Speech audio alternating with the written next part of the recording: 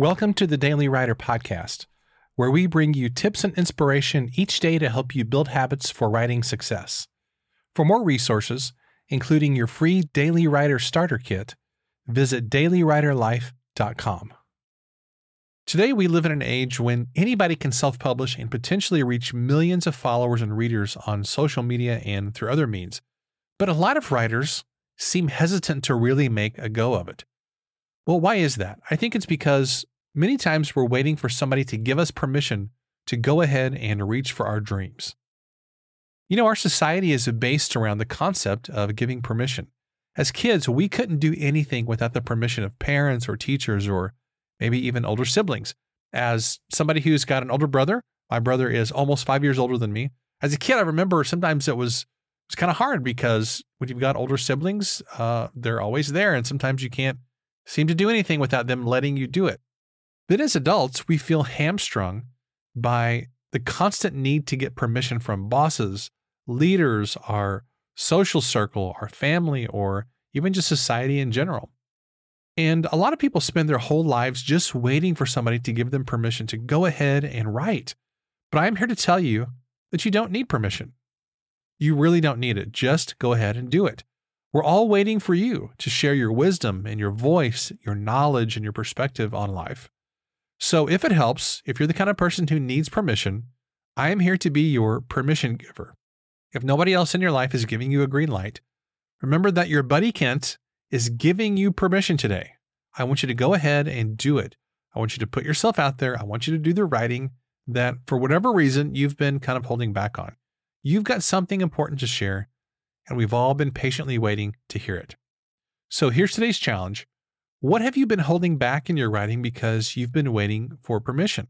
Go ahead and take the first steps toward getting it done. I promise when you do this, it's going to be such a great feeling and you're going to be really, really proud of yourself. And I'm going to be proud of you too. Hey, a big thanks to today's sponsor, Indie Author University, featuring the Book Marketing Mastery course. If you're tired of being disappointed by book sales and you want to sell more books faster, easier, and have more fun in the process, make sure and check it out.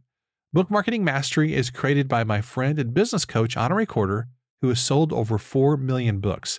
It's time to stop taking book marketing advice from people who've never written or marketed a book and let a true expert guide you in this process. And the way to do that is to sign up for Book Marketing Mastery by going to dailywriterlife.com/bookmarketingmastery and using the code DAILYWRITER. That's all one word, DAILYWRITER, and that'll get you 10% off. Make sure and check it out. You're really going to enjoy this course. It's fantastic.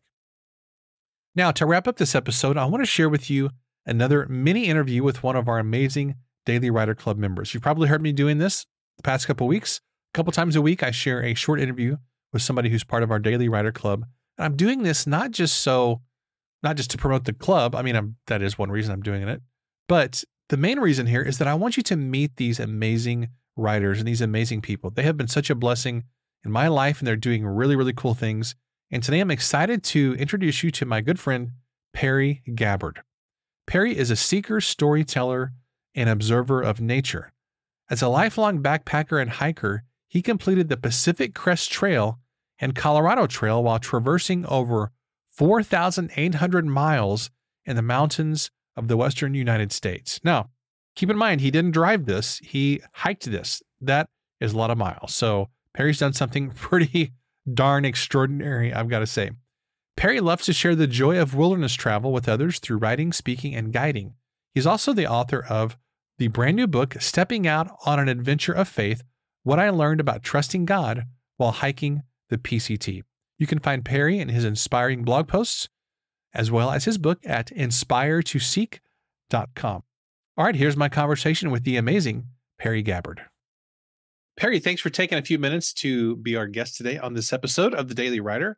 Let's start out by having you share a little bit about yourself and the kind of writing that you do. All right. I guess I describe myself as really being an adventurer, a seeker, and really a storyteller. I'm a lifelong backpacker and hiker, and so I love getting out and spending time in some wilderness places. I've completed the Pacific Crest Trail, Colorado Trail, and really hiked over 4,800 miles when I added it all up over my lifetime throughout the mountains of the That's United a States. lot. That's a lot of miles. Whew. But over a lot of time. But I love to share that joy of wilderness travel, writing, speaking, and guiding. And really my greatest joy, though, I think, is being the husband of a beautiful lady and the father of 3 boys and a grandpa to 5 great-grandchildren. So I'll say grandchildren, and they're great. I wonder if, I never thought about this before, and I've known you for a long time, but I wonder if there's a correlation between the act of hiking and doing basically a long distance, but you're only doing a certain amount each day. You're not doing it all in one shot. I wonder if there's a correlation between that, but also the act of writing a book, which is kind of the same thing. You have this big thing, but you just take it a little bit at a time. Would you say, as somebody who's really experienced in the hiking world, and you have a book coming out really soon, have you found that there's any kind of correlation between those two things? Yes. I mean, I love the thought that comes out in recovery circles of just taking a day at a time and even a moment at a time. And most of my writing has started, the genesis of that was through blogging. And I found that by walking, using my phone with it in airplane mode, using Microsoft Word, and talking to text at moments when there's great inspiration flowing, there's just so many deep spiritual things that come about through that. And it helps for me to be more clear and concise by using words, and your thoughts generally try to untangle themselves through that experience. So one day at a time, one chapter at a time. It's really been an amazing journey. And now finishing my first book is pretty exciting. Wow. I can't wait to see the final product. When does your book come out, by the way? We are working toward a May 1st release. Various people have shared how their kids have spurred them on. And my son said, "Dad, for my birthday, I want a signed copy of your book." So that has been the stake in the ground that has driven me to try to accomplish, get this thing done. And so I'm excited about that. So remind listeners what the title of your book is and what the overall idea of it is. Sure. It's called Stepping Out on an Adventure of Faith. It's about what I learned about trusting God while hiking the Pacific Crest Trail. So the Pacific Crest Trail was a 40-year dream for me in college. And later in life, being able to retire early, I was able to work on hiking that 2,650-mile trail from Mexico to Canada.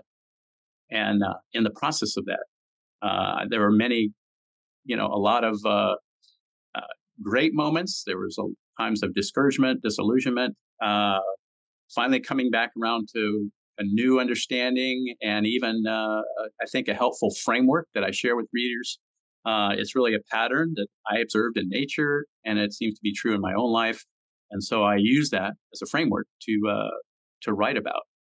So that's it's really about the things I've learned, and it's actually pretty exciting. There's some adventurous stories, crossing raging streams and meeting mountain lions, and crossing frightening snow-packed mountain passes. But that's there's high adventure, but there's just great moments with people and animals, and I try to relate as much of that as possible. So for people who are trying to finish a book that they're working on, or they're just thinking about writing a book, any advice for those people who maybe they're having a little bit of a struggle trying to finish that project or even start it? What would you tell them to help them to just keep on going? Well, first off, having a mentor who helps lead you in that process. And for me, honestly, that's been Ken for quite a while. And also having a group of people to be accountable to. So there's 2 groups. One is this daily writer group. And there's another group outside of here that Kent helped establish. We call it the Men's Mojo Mastermind. But a group of friends that we encourage each other's creative activity. So there's a level of accountability there. And also, just much like this hiking journey, just the realization of don't become overwhelmed by the monumental size of the task, but as we talked about, take it a day at a time, a chapter at a time, and when you become discouraged, don't give up. I love it, man. That's good advice. No matter where you are in the writing journey, don't quit, because you can have been doing it a long time and you can still feel like you want to quit sometimes. I'm sure that's really, really common. I know I feel it on a pretty regular basis when things get tough. And, just real quickly, as I get very close to now, it's being formatted. I see the completed product. There's just a real joy inside that, wow, I think this has really been worth it. It's kind of an emotional experience, right? To go through that, to see it through, and finally, wow, it's going to be worth it. It really is going to be worth it. So I encourage other people to stick with it. Don't give up. Well, thank you. Where can listeners find out more about you and your book and anything else that you've got going on? Sure. So I have a website that's called Inspire to Seek, uh, all together, and inspiretoseek.com. And also just an email. My trail name is Perigee, Perigee 31 at Gmail. Right now, just a heads up, we're in the middle of revitalizing the website to accommodate the publishing of the new book. So you may or may not see a completed product, but I'm excited. That's a place where you can go to find resources and inspiration. Awesome. Thank you so much, Perry. I appreciate you, and I cannot wait to hold a copy of your book in my hands here in a couple of weeks. I'm just so proud of you for doing this. I know it's been a project that's been in the works a really long time, and it's going to be really satisfying for me to hold it in my hands. I'm sure so much more for you, because you're not just reading about it, you actually lived this. So congrats on finishing the PCT. That was a big, massive challenge. And congrats on the upcoming book. It's really exciting. So thanks for taking a few minutes to share this with our Daily Writer listeners. Thank you, Ken. Hey, I hope you enjoyed my mini interview with Perry. As you can tell, he's a very heart-centered guy.